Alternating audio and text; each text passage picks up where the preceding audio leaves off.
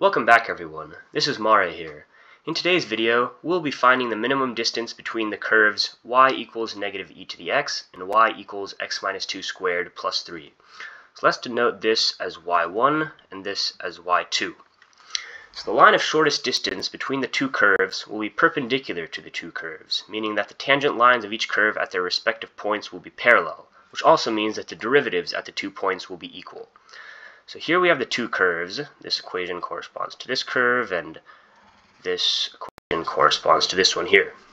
We can visually see that the line of shortest distance will occur somewhere around here, where the tangent lines will be parallel, just like so, meaning that the corresponding derivatives will be equal. However, this problem becomes difficult because the 2 points from which the shortest line will be drawn do not have to have the same x value. We can see from the graph that this x value here at this lower point is not equal to the x value here at this higher point. So let's get into this. The derivative of y equals negative e to the x, let's have that as y1, is y prime 1 equals negative e to the x. It's just the same thing. And the derivative of y2 equals x minus 2 squared plus 3. The derivative is 2 times x minus 2. We will now set the derivatives equal to find where the tangent lines are parallel. However, since the x values do not have to be equal, we will introduce an x1 and an x2 to distinguish between them. So we have the two derivatives right here, and we're going to set these two equal. So 2 times x minus 2 equals negative e to the x. However, we will insert x2 and x1 as I explained previously. So we'll have an x2 right here and an x1 right here. So to find what x2 needs to equal when x1 is a certain value, which is just isolating for x2, the equation can be rewritten as x2 equals negative e to the x1 divided by 2 plus 2. And again, that's just isolating for x2 here.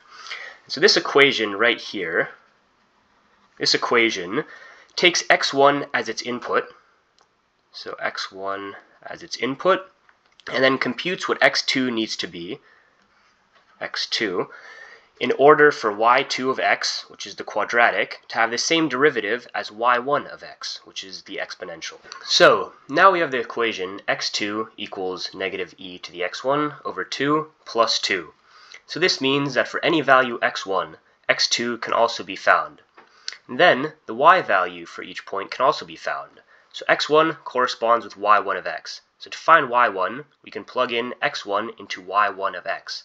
So y1 of x1 equals negative e to the x1. And we can do the same thing for x2 and y2. So y2 of x2 equals x2 minus 2 squared plus 3. So here we simply just plugged in x1 and x2 into the corresponding equations. So it is now time to check which value for x1 gives the shortest distance between the points x1, y1 and x2, y2. So let's have d represent the distance. The standard distance formula is the square root of x2 minus x1 squared plus y2 minus y1 squared. So now we will replace the y coordinates with the functions y1 of x1 and y2 of x2. So let's write this out. Distance equals the square root of x2 minus x1 squared plus y2 of x2 minus y1 of x1, so these are the actual functions here, squared, all within the square root. And so now we can replace x2 with what it's equal to. So it's equal to negative e to the x1 as you guys may recall before, over 2 plus 2. And since we want to get everything in terms of x1, this will be quite a useful little replacement. So d now of x1, since that's going to be our input, is equal to large square root here, negative e to the x1, since that's replacing the x2 there, over 2 plus 2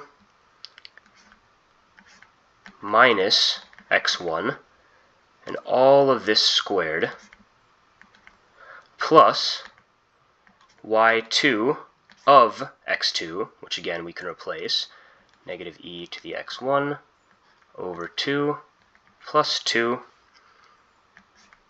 minus y1 of x1, and all of this again squared. Alright, so now we have this equation here, and the final thing we can do is replace y1 and y2 with the actual functions that they represent. So remember that y2 equals x minus 2 squared plus 3, so we'll take this input here, and we will subtract 2, square it, and add 3. And remember that y1 of x equals negative e to the x, and so we can rewrite this here as well. And so the final result, the final equation, once we replace all of that, will look like this. And so there you have it. That is the final distance formula that finds the value of x1 that yields the minimum distance between the two curves. Alright guys, so here, as you guys saw, is the final distance formula. And when it is graphed, here's a picture of it graphed on Desmos, we can see that the minimum value occurs right here.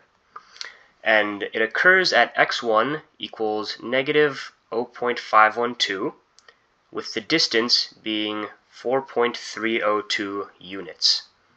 So the minimum distance here between these two curves is 4.302 units. So here's the final visual of the exact distance and the exact points which yield the shortest line. So as I said before, the x1 value is negative 0.512, the x2 value is 1.7, and the two y values are negative 0.599 and 3.09.